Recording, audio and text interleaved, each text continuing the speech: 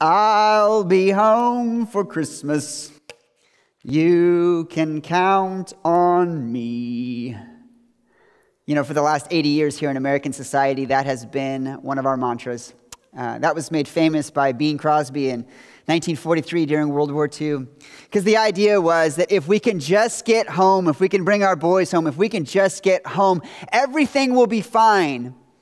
And that didn't end when World War II ended. Throughout America for the last 3 generations, we have said, my world will be fine during the holidays if I can just get back to the warm, cozy place.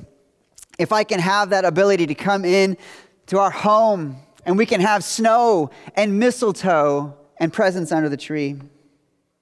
You can smell it, can't you? The smell of the tree. You can smell the ham being cooked. You can smell the beauty of Christmas. You've got Hallmark on the TV, and everything is just fine.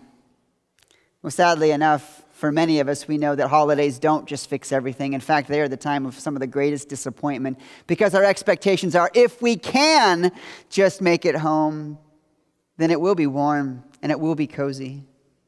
I don't know if you've ever done this, but if you've ever spent a holiday alone, and I mean a Christmas alone, it isn't fun and it isn't all that easy. When I was a junior in college, my parents had moved from the town that I had graduated from high school in, and so I was in Medford, Oregon, and they had moved to Olympia, and I couldn't afford to go home, and they couldn't afford to come see me, and so on Christmas Eve, I went to church and spent a little time with some people there, and there was a family that was very gracious to a poor, lonely college student, and they gave me a book on gardening because they know I love gardening, and so I took that book, and I had nowhere else to go. My roommate had gone home because he had a home to go to. And I took that book and I treated myself to a $7 appetizer at Applebee's. And there I sat reading my gardening book because it was Christmas Eve and I had nowhere else to go. And the next morning I woke up alone. And I was alone for Christmas, and there was no snow. Well, there's never snow, come on. But there was no mistletoe, there was no presents under the tree, and there was no one there cooking a ham. In fact, ironically, I thought I would buy myself a ham and accidentally bought ham hocks, which meant I bought a bunch of ham bones and nibbled off a little bit of meat. There was a lot of disappointment that year. But I've been thinking and reflecting as we're looking at the Christmas story and the Christmas characters, and here's a realization. That every single character in the Christmas story, not one of them was home for Christmas except for one, King Herod, the bad guy. Everyone else wasn't living a Hallmark movie. They were living an adventure. They were in an epic tale. And here's what I want you to see.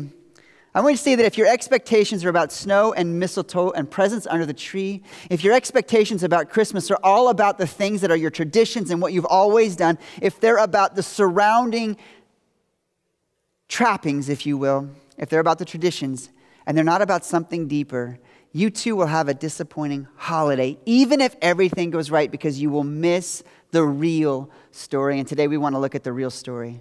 So here's what I need you to do. I need you to pull yourself up and transport yourself outside of the American Christmas story and join me on a dusty road. I need you to get dirt inside your toenails. I need you to get dirt on top of your feet as you're walking this sometimes scary road. We're going to look at the major characters of the Christmas story. And as we do that, I want you to come with me into the story.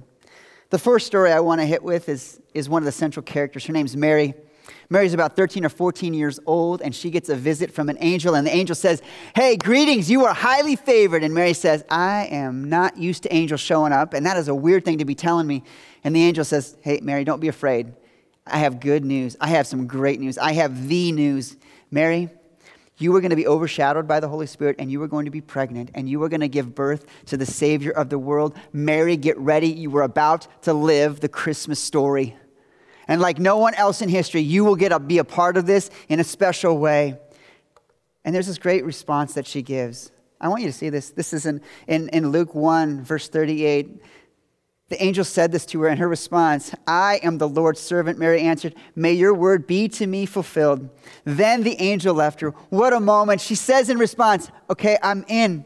What you've called me to, I'll do it. I'll be with you." I don't know that you've thought about this, but when 13 or 14-year-old girls are told they're pregnant, usually that's going to tip the cart over, and everything about what she thought life would be like is over. And here's the part I had never noticed until we were walking through this. It says, Mary said to her, may your word be to me fulfilled. And then it says this, then the angel left her.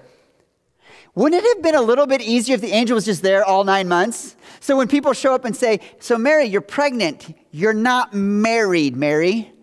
What's the deal? Talk to Gabe. And Gabe will go, hey, this is what happened. He's not there. Mary has to walk through this story without the angel telling anybody else except for Joseph, because Mary is supposed to be married to Joseph. And Joseph says, this is a problem because she's pregnant and I know I was not part of this. And he didn't hear Gabriel, so he has in mind, he's a really noble guy and he doesn't want to disgrace her, but he's going to quietly say, I think we need to part ways. And the night he decides that, Gabriel comes and talks to him too. And in a dream says to him, hey, here's what happened. Let me clarify for you. You know what's cool about that? Mary's story looks like a lonely one, but God gives her just what she needs. One person to walk through in community. And the two of them are going to walk through this because Gabriel says to Joseph, hey, by the way, remember how Mary's pregnant? Let me tell you how that happened. And so Joseph gets up and says, you're right, I'm with you. Well, that puts the two of them on a journey. Because the Messiah is supposed to be born somewhere other than where they live. You see, Mary and Joseph are from Nazareth, which is in the north side of Israel. It's way up here. But the prophecy says that Jesus, the Savior, the Messiah, Immanuel, was to be born down in Bethlehem. Now, it wasn't that Mary and Joseph said, hey, we got to get down there because you got to have the baby there. The Roman Empire helped out the prophecy because Caesar Augustus delivers a decree, a census should be taken. Everybody go to your ancestral hometown, and because they were from the line of David, get on your donkey and head south. That's not easy. This is a 90-mile trek from Nazareth down into the area of Jerusalem. Bethlehem's about 4 miles, a little more than 4 miles south of that. They have to go a long, long way. And the timing of this is perfect. She's 9 months pregnant.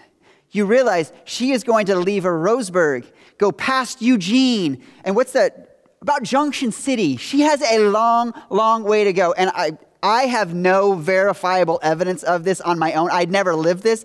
But my understanding is when you get 9 months pregnant, there becomes a lot of pressure on the old bladder, which makes travel difficult even in today's thing. We actually have a little footage here. This is an actual rest stop back in Israel that people would stop at. And I don't actually know if this was a rest stop.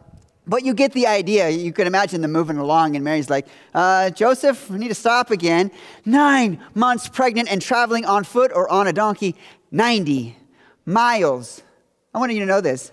Mary and Joseph were not home for the holidays. There was no mistletoe, there was no snow, and there were no presents under the tree. It was the two of them on a journey of epic proportions. There was sand in their toenails because they were living something beyond themselves. And I want you to notice something, though. Remember that verse that Mary said? Where Mary said, hey, whatever you say, I mean, I want you to notice something. That Mary was willing to obey. She says yes to the adventure. I'm in. I'm 14, 13, 15 years old. I'm now pregnant. This doesn't look good, but I'm in because you're the angel, you're the messenger of God, and I will do it. I'll be with you. Let me just ask you a simple question. For many of you, you've gone through a more difficult year. I don't think this was the most easy endeavor for Mary. She spent 9 months of that year pregnant and in some ways in disgrace. But you know what it says at the end of Luke 2? It says that Mary treasured these things in her heart. She pondered the actions of God and she treasured them close. Let me ask you a question. In your 2020, what are you treasuring that God's done? Maybe what you're going to need to do first is to notice what God has done. And if you look at the Christmas cards of Mary and Joseph, you'll miss that it was actually pretty tough. I don't know that your 2020 has been as hard as their year one. It was difficult. And in some ways, I think that brings me hope. Because when my hope is in mistletoe, snow, and Christmas trees, and ham, and presents, when my mindset is about how can I make it like it was, instead of what is God doing, I'll miss it and I won't treasure what he's calling me to. And there's so much more hope in the treasure of what God is calling us to and what he has already done. Mary was willing to obey, but Mary wasn't the only character in this story. There are a number of characters, and remember, all of them leave home. They leave what's normal to be a part of something bigger. Another character in the story is a group of shepherds. They're out in the fields around Bethlehem, minding their own business, and in the middle of the night, they have some intruders that show up. They have a group of angels. First, it starts with one angel who says, "Hey, don't be afraid. Fear not. I got some cool news for you." And then angel says to them, "Hey, here's what we have going on. The Messiah has been born down in that village right over there in Bethlehem. Wanted you to know about it." And then a whole host of them show up and they say, "Glory to God in the highest. This is amazing. The Son of God is here. Game on." Everything changes right now. And then the angels leave. Well, here's what's so interesting about that. There's a couple things I want you to know about this. Is that there were angels, confused that. There were shepherds living out in the fields nearby, keeping watch over their flocks by night. This is when they show up. Here's something I want you to see. What they were doing. They were actually keeping watch. Another word for this in the New Living says they were guarding. They had a focus and they had a mission. And when the shepherds show up, I don't know if you catch this, that's twice. The angels, when the angels show up and they tell the shepherds, "Hey, this amazing thing has happened," they never tell the shepherds to go. They just say, "This happened." Then they do a little conference where the shepherds get together and they say, "Did you hear that? That's amazing." And then they decide, we should go. They were not directed to, but they decide we should go. To do that, here's what they have to do. They have to leave what they're guarding. You realize your job's at risk. Your livelihood is at risk. If they leave the sheep that they are guarding, they are putting themselves in a position where it might cost them. And I want you to notice this. The shepherds were willing to risk. Mary was willing to obey. The shepherds were willing to risk the loss of their sheep. By the way, I just want to make a little correlation for you. The sheep that they were guarding, it's pretty special. Those lambs outside of Bethlehem were made, they were grown to be the sacrificial lambs that would be used in the temple. What a beautiful thought here. The idea being in the Old Testament that when people sinned, they would take a lamb and sacrifice it to pay the price for the sin. And here these shepherds were guarding sheep that were for the sacrifice, for the forgiveness of sins. And then they're invited to a better story. They're invited to a better sacrifice. They get to go see the Lamb of God in a manger. What a glorious, glorious moment. I want you to know one more thing about shepherds, though. The shepherds were the lowest class. In all of Israel, if you look at a class system of who had the best job and who had the worst job, shepherds would have been the lowest of the low. They often smelled like sheep. They lived outside. They were not the highest rung. And yet, in the middle of this amazing epic story, who does God call on? Who does God draw into the story and say, "Hey, there's a party going on and we want you to know about it"? It was the low-class shepherds. It reminds me of a story that I read in the book, one of my favorite books. It's called What's So Amazing About Grace. And he tells a story of grace where there's a lady who is engaged to be married, and she goes through the ritual of finding a place for the reception at the Hyatt in downtown Chicago. This is a pretty high-end place. She puts down a few $1,000s for the down payment. It's non-refundable. Sure enough, 3 days before the wedding, the groom says, "I'm out. I don't want to do this." Well, at first, of course, the woman is heartbroken. Well, she goes to the Hyatt and says, "Hey, can we get our money back?" The guy made a run for it, and they said, "We are so sorry for what happened to you. But no, it's non-refundable. You have two options. You can forfeit the money, or you can pay the remaining couple $100s, it wasn't much, and go ahead with the party." And at first she was heartbroken. Not only did she lose the guy, she also lost all the money that she had invested for the reception. And then she had a funny idea. You see, about 4 years earlier, she had been out on the streets, and she knew what it was like to have a life that was rough and difficult. And so she went with a crazy idea. You know what we should do? Let's go ahead with a party, but instead of having all the wedding guests, let's invite the down and out of Chicago to the Hyatt and invite them in, and we'll go ahead and have a party. And they, of course, changed the menu to have boneless chicken in honor of the spineless groom who did not come be a part of it. You know, I was thinking about those people who were street people, those people who were the down and out. They were invited to a party beyond their social class. So were the shepherds. When the angels showed up that day and they said, hey, we want you to know, glory in the highest. Immanuel's here. Jesus Christ has been born in Bethlehem. You can find him lying in a manger. And they get together and say, let's go see this amazing thing. And they go and they worship. And I want you to notice two things about the shepherds. First, we see it in verse 17 and 18. And when they had seen him, I don't know if you catch this. Slow down. Don't go past this. When they had seen him, this is the him that is Jesus Christ. This is the Son of God who is now in living flesh right there in a manger. They had seen him. They spread the word concerning what they had been told them about this child. And all who heard were amazed at what the shepherds said to them. Number one, I want you to notice that they were willing to risk. But then out of that, once they had seen the baby, they went out and they told everyone about him. Another thing that we see in verse 20, it says this: the shepherds returned, glorifying and praising God for all the things they had heard and seen, which were just as they had been told by those angels. Notice this: they were glorifying God and they were praising God. Yeah, they were willing to risk. And out of that risk, look at the gift they were given. They were part of an epic story where they were able to tell the good news. And number two, they were able to worship God in a way they would not have before. If you're looking for hope today, here's what I want you to know. If you want hope, don't look for it under your tree. Look for it in this, that you have a story that you have been called into that's worth retelling, and you serve a God that's worth praising and glorifying, and he's calling you into that story. So we have Mary who's willing to obey, and we have shepherds who are willing to risk. Well, there are other characters in the story. This looks oddly familiar, doesn't it? It's on almost every single Christmas card. 39% of all Christmas cards have this horrible picture. And I'm going to go ahead and say it's horrible. It's cute. It fits nicely on the card, but it's horribly inaccurate. And here's what I mean. These are the three wise men, the three kings, the three magi. The idea being that there are three gifts that come from 700 miles away in what used to be Babylon, and they came over to give gifts to Jesus. And here's what I want you to see. This is so painfully historically inaccurate for a couple of reasons. One, we don't know how many there were. There could have been three. But here's what we know for sure. If there were three, they were not alone. There is no way you are going to transport that much wealth over 700 miles of treachery, of possible robbery, and not having an armed detachment with you. Picture this, and now picture armed guards on every side. Now you have it. By the way, these guys are coming from what used to be Babylon. A little background for you. There's a really interesting component here.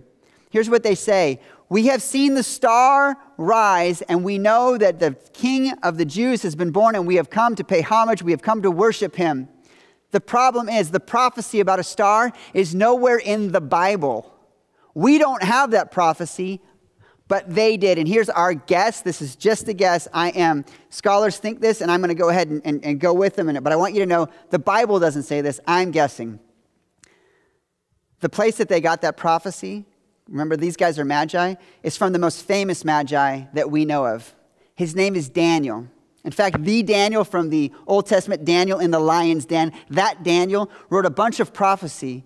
Our guess is that he wrote other prophecy that didn't make it into his book, which is in our Bible, but they knew and they believed and they followed. They traveled 700 miles to get to Jerusalem. And when they show up, they have this great question. I want you to see this. They show up and they get to Jerusalem. They don't go to Bethlehem. They go to the capital and they say, hey, they ask, where is the one who has been born king of the Jews? We saw his star when it rose and have come to worship him.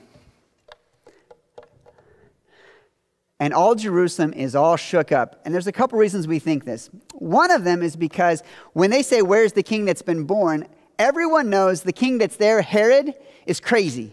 He's insecure. And if there's another king that's about to rise, he's going to fight him. Problem number one. Number two, the Magi, it used to be Babylon. Now it's been part of the Parthian Empire. And the Romans that Israel's under, they had just conquered the Parthians about 60 years earlier, which means this is a rival group. And if there were more than three people with an armed detachment, that's going to shake up the entire city. But they ask, where is it that the king of the Jews is supposed to be born? I want you to notice two things about them. First, they had that prophecy that we don't have. But they saw it, and then they were willing to come. And this is so critical. We have Mary who is willing to obey and shepherds who are willing to risk. I think there's something about the Magi that I love. They were aware I'm noticing that some of the greatest maturity that happens in lives is when we're simply aware. Aware of problems, aware of needs, aware of hurts, aware of stars rising in the east which say, hey, the king's been born. There's an awareness factor here. And let me go back to it. If all you're aware about is the Christmas tree and mistletoe, you're going to miss it. Are you aware of the real story that's being told? When it comes to this, and when you break this down, I want you to see what happens when they actually get to Jesus, because there's one of the most unusual things in history, and I think this is so critical. It says it in verse 2:11. On coming to the house, they saw the child with his mother Mary, and they bowed down and worshipped him. Then they opened their treasures and presented him with gifts of gold, frankincense, and myrrh. We always know about the gold, frankincense, and myrrh, but if you read too fast and you don't stop and think about it, you're going to miss something critical here. It was often customary for one country to send emissaries to another country whenever a king was born, and they would pay homage to that king, saying, we realize you are an authority. That makes sense. They would often bring gifts, and they would often bow down. But here's something really, really weird. There is a difference between bowing down, giving gifts, and paying homage, and this word right here. That's not normal. It says they worshiped him. You don't do that because a king is born. You do that when the king is born. I want you to notice a couple things in how they worship. One, they did bow down, but they were also willing to give. If you're missing hope this holiday season, perhaps the very thing you need to do and need to remember is the joy that comes with giving. And I don't mean the obligatory getting the gifts so that every person gets something to open, but giving outside of yourself, giving outside of the norm, giving outside of your inner circle. Sometimes giving is exactly what resets the heart. So the Magi come and they get to worship. There's a little problem that the Magi bring. They brought gifts. They also brought trouble. Because when the Magi show up and ask Herod, where is the king of the Jews? They have set in motion a horrible, horrible event that centers around Bethlehem.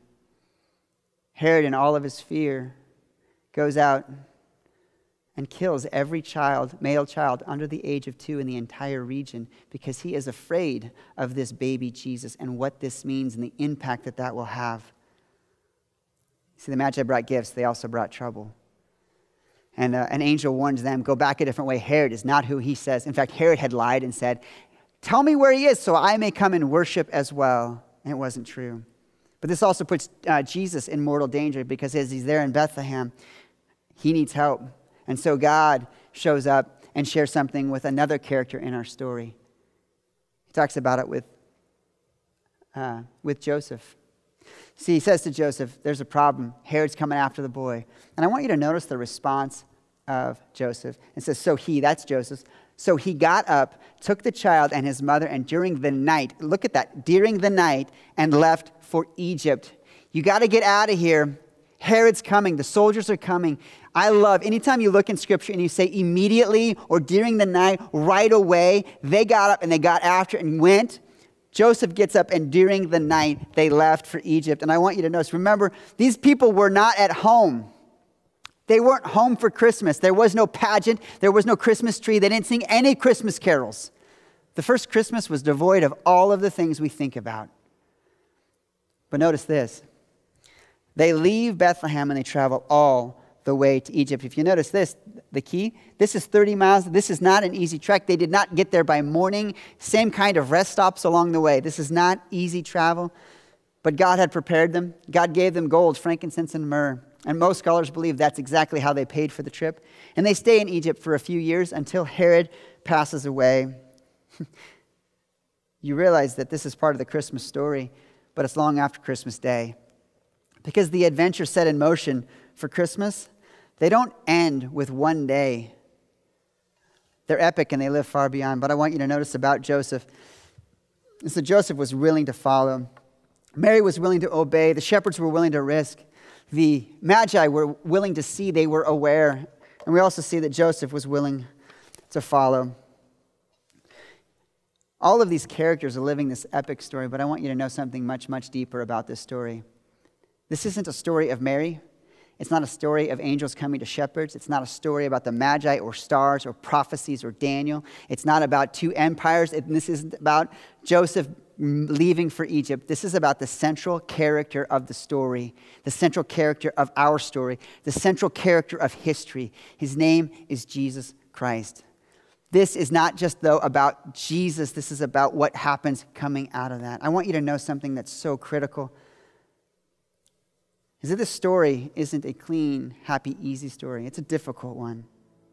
It wasn't a silent night, but it was a holy night.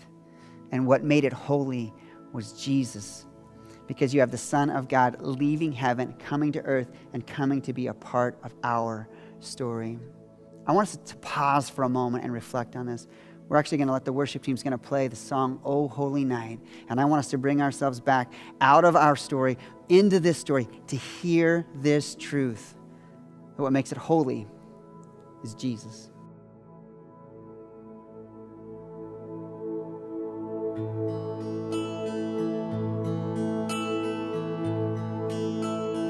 O holy night, the stars are brightly shining. It is the night of the dear Savior's birth.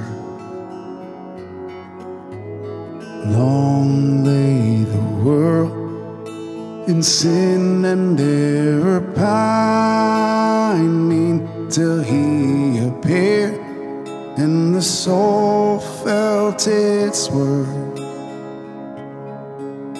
A thrill of hope, the weary world rejoices, for yonder breaks a new and glorious morn. Fall on your knees, or hear the angel voices. O night divine, O night when Christ was born. O night divine, O night, O night divine.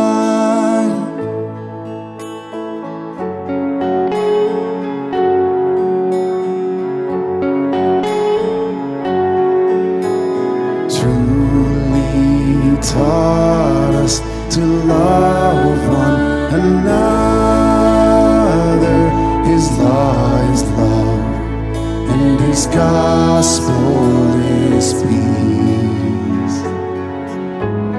Chains he shall break, for the slave is our brother, and in his name all oppression shall cease. Sweet hymns of joy in grateful chorus raise we with all our hearts. We praise his holy name. Christ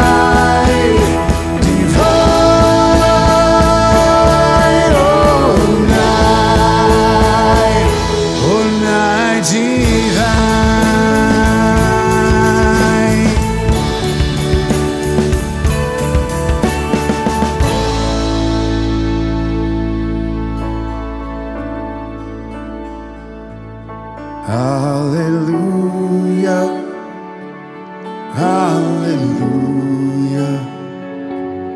Hallelujah. Hallelujah. Hallelujah. Hallelujah. Hallelujah.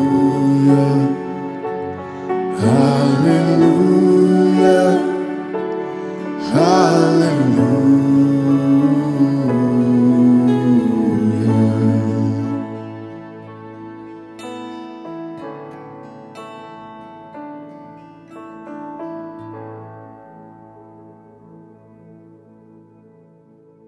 Hallelujah. Hallelujah. It's Hebrew for praise the name of the Lord. What is it that's worth being praised? Jesus Christ left heaven and came here. I kept saying that every character in the story wasn't at home. That was no more true than for the ultimate character who left the ultimate home to come here. You realize Jesus Christ wasn't home for Christmas. His home is heaven, and he left there and traveled the greatest distance we can imagine to be a part of our hearts. You know, we've named the series that we're in Immanuel, which means God with us. But if the Christmas story is all the story of Jesus, we actually miss the much deeper part, because Jesus Christ left heaven and came here so that he could be with us.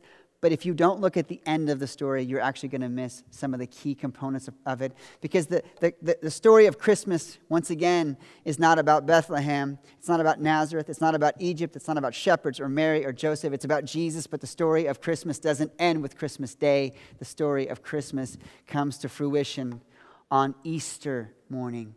Never celebrate Christmas. Never celebrate Christmas on its own. It has to be tied to the deeper truth of connection with Easter. I want you to see this. The most important verse in the Christmas story is right here. Here it is. And Jesus called out in a loud voice, "Father, into your hands I commit my spirit." And when he had said this, he breathed his last and died. Because the Christmas story was not about a manger. It was about Jesus Christ coming to earth so that he could live a perfect life, die on the cross, and then rise from the dead so that we could have a relationship with him at a deeper level. You see, it went from God with us, listen carefully, to God in us. And if you ever want hope for the holidays, if you ever want hope for your life, it will only ever be found in that, because everything else you ever put your hope in will fail you.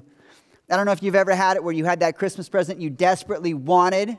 I had it, 7th grade year. I wanted a leather jacket because if I had a leather jacket, every girl would like me. I would be a popular kid. I just needed a leather jacket. And sure enough, Christmas morning, I got a leather jacket.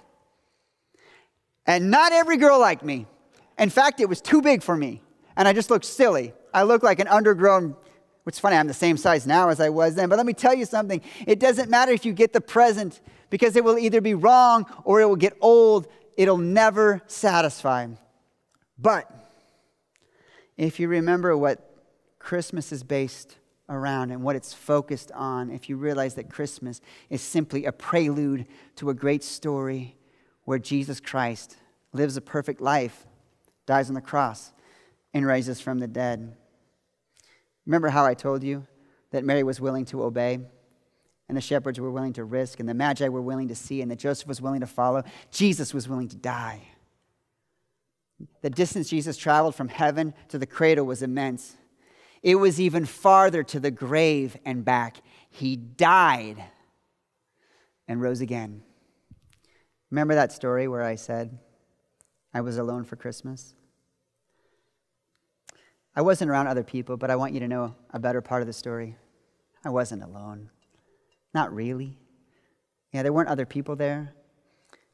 But I was a part of a Christmas story where Jesus Christ came to earth from heaven, was born and put in a manger, and then lived a perfect life and died on the cross for me. And yeah, I sat by myself at Applebee's, and I woke up in the morning and there was no one else in the apartment, but Jesus was with me. And let me tell you, if you're struggling with what Christmas looks like, there is no other change that can happen than whether or not you give your life to Jesus and say, I want the real story. Because the real story of Christmas isn't found on Hallmark. It's found with an empty tomb in Jesus Christ. We've got a couple questions for you. We're going to hand off to the campuses and for those of you watching online. I love you guys. Thanks for joining us today. My name is Jason. I'm the South Umpqua campus pastor, and whether you're joining us from our South Umpqua campus, we love you guys. We're so happy you got to join us today, or online. We love you, and thank you for joining us. The thing that we really want to leave you with today is we want to challenge you to be vulnerable. As Will talked about the obedience that we see throughout the Christmas story, we want you to share with somebody in your life. Maybe it's somebody that is mentoring you or discipling you, or somebody in your community that's in your life group or in your home church. We want to challenge you to share vulnerably about a time where you really struggled to obey. And here's the caveat that I want to add to it. I want you to share about something that you're recently struggling with. As we've been talking about obedience, it made me think about, when there's brokenness in our lives, when there's the desire to not obey God, it often cannot be restored until it cannot be restored until it is revealed first. The first step in restoration is bringing that brokenness, bringing that unwillingness to the surface, and doing that in community. So we want to challenge you, whatever that is for you. Take a bold step of faith. Share with one of your brothers or sisters in Christ where you're struggling today to obey God. We love you guys. I'd love to pray for us. Lord Jesus, thank you so much that you left heaven to come to earth. I can't imagine that sacrifice. And I'm so grateful, God. And not just to come to earth, but come to a broken world where you would be given the death penalty. God, thank you for dying in my place. Thank you that because of you, we can bring our brokenness to the surface. And because of the gospel, we can receive restoration. I pray that Family Church would be a place where broken people are being restored and transformed. Help us to have courage, God, as we discuss the areas that we're struggling. Help us to be real with people and authentic in our relationships. God, give us listening ears. And I pray that as these areas of struggle are shared, they would be met with grace, not judgment. In Jesus' name we pray. Amen. Once again, thank you so much for joining us. It's so awesome to get to do this with you. And if you would let us know how we could be praying for you in the online Connect card, we'd love to be praying for you. We have actually a whole team of people who do that. So please let us know, how can we be praying for you during the season? Have a great week.